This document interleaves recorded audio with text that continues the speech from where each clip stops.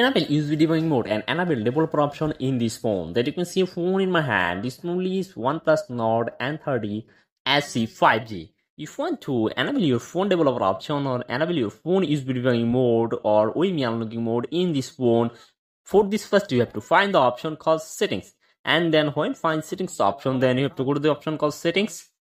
And when go settings, you can see many options from here, and then you scroll down. You can see an option called about device. Then you have to go to the option called about device. When go about device, you can see an option called scroll down versions. Then you have to go to the option called version. When go version, you can see an option called base variant version and version number. Then you have to click on the option called version number 3 times, and you are now developer. Then you have to click on back and scroll down.